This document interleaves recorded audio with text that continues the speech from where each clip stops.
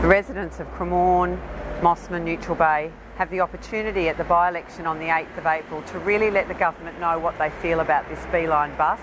So Marshall, the residents here have spoken to me. They're absolutely so distressed because their whole front, 3.5 metres of their front garden has been compulsorily acquired by the state government. They're going to have a huge big bus bay in the front of their apartment block, and I'd love to show you the garden because it's actually really beautiful, very peaceful. This garden and this garden, I think, are the only two gardens left on Military Road. The rest is just development and shops and the commercial strips. This is their little sanctuary. It's their little garden. They love it. They've nurtured it. They've protected it. They've kept it, and they're going to lose it. The value of their property, the ambience, their amenity, their privacy, everything is going to be in total upheaval and chaos.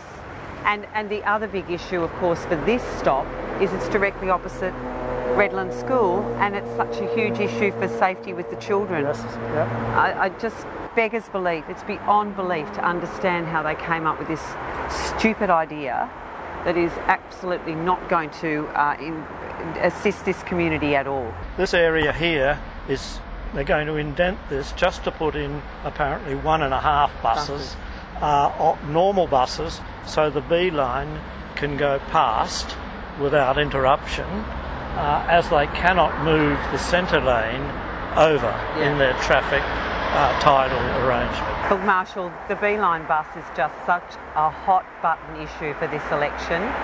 This is a chance for the community of the North Shore, but particularly residents from the Spit right through to Neutral Bay, to really send a clear, strong message to Gladys Berejiklian. We do not want this B-line bus. First they trampled on our independence, now they're throwing us under the bus with a bus line that we don't want.